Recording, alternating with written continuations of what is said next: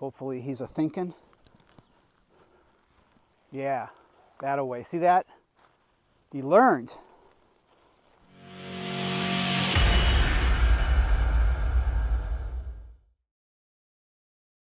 Sometimes when we're leading our horses, they get really curious and they're lively and they'd like to move. They'll get out in front of us a little further than we would like.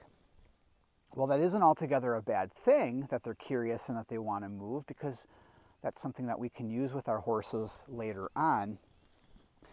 But we don't want a horse to necessarily be getting too far out in front of us. And when that happens, I like to arc around, or what I call cut an angle. What happens is, every time he gets in front of me, I now change my angle. I step over here and I am now in front of him. And because I'm always getting in front of him,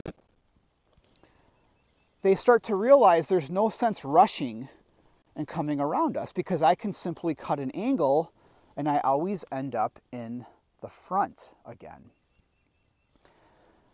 And it gets down to their awareness and their mind and their body looking at you, drawing, arcing, coming around, but we're effectively getting to their haunch, their primary driving part. I'm not crossing the hind legs to the extent that he has to necessarily stop. There's forward to this, it's just subtle. So we're stepping, but we're still thinking forward, slow but forward. And then we get to a point where he sees the box and I say, well, that's kind of neat. Let's take a look. Let's come into this box. Maybe we stand for a few seconds.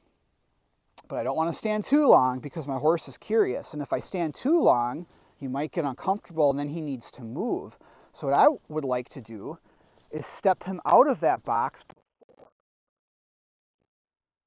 And I'll work on forward motion, looking, directing, lifting, leading, life up.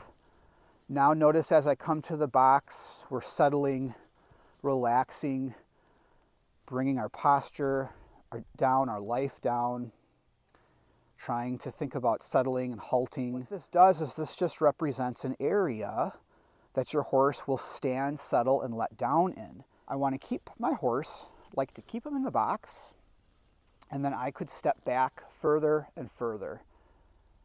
And then with my posture low, not too much energy, not too much movement, reapproach. So no matter how nervous he gets, you could halt.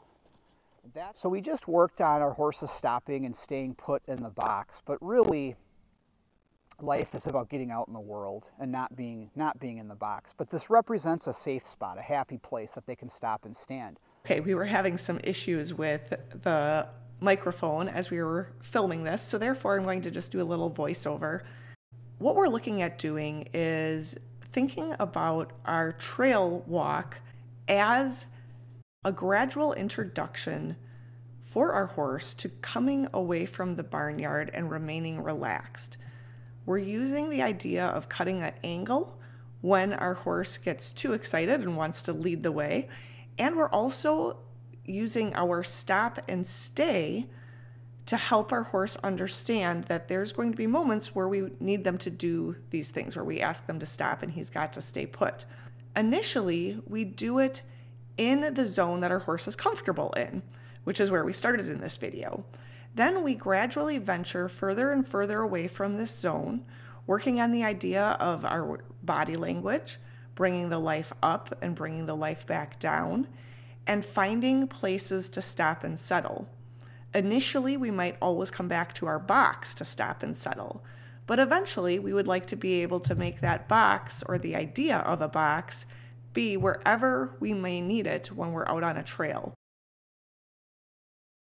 And we could imagine that there's a box here. There isn't, but we could pretend there is, and we know the feeling of what it was like when he was in the box over there.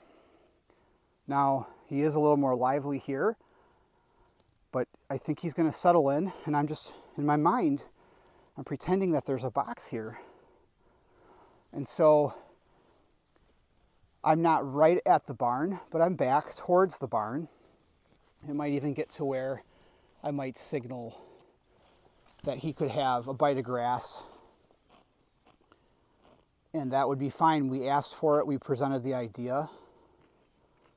He gets something good for standing, and you can see that he's still lively, but in order to eat, he's got to relax a little bit. And the fact that we suggest this makes a much more meaningful communication than when he's confused and doesn't know when he should eat. Now I lift my posture. He should lift his, and I did lift up on the rope a little bit. And now back to our adventure tour. As you expand your walk and you venture further, it's going to be important that you keep the idea of the box in mind. That is, keeping the idea of finding places for your horse to stop and settle. Sometimes it might mean smelling a tree or a bush or a log and letting them explore with their mind so that you're building in the curiosity. Other times it might be asking them to eat some grass. When you do have them eat grass, it's important that you signal when they are allowed to take their head down, and typically we do this by lowering our hand towards the ground and indicating that it's time for them to put their head down, and then lifting our hand up when it is time for them to stop. They are not to go down for grass at any time they decide, so that's very important.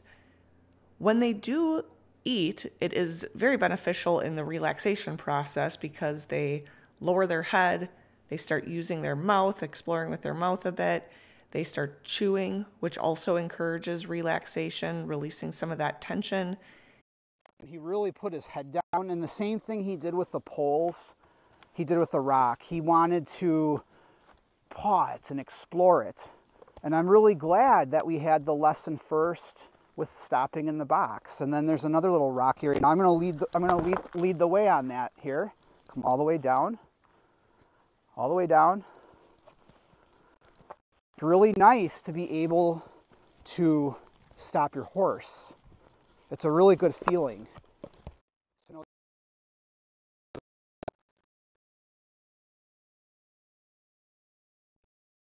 To lead my horse down some slippery hills. There you go. Look how careful he was that time. One more time here. And back down. Hopefully he's a thinking. Yeah, that away. See that? He learned.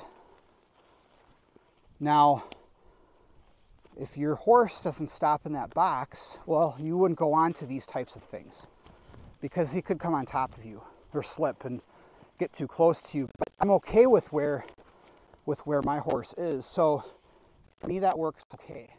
I can center and direct my attention down. Would he follow that focus down and eat? And we'll work our way back to the barn.